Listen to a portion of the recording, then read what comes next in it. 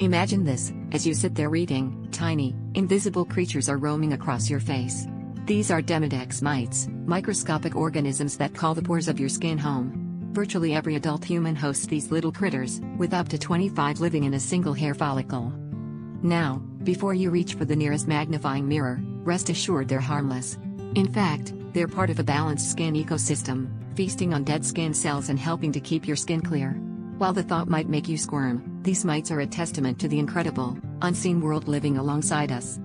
Take a moment and try this optical illusion. Stare at the center of a spiral image for 30 seconds, then look at the back of your hand. You might just see your skin appear to crawl, a mesmerizing reminder of the invisible life teeming on your very surface. So next time an itch strikes, remember it's likely just your mind playing tricks, not your 8-legged house guests throwing a party.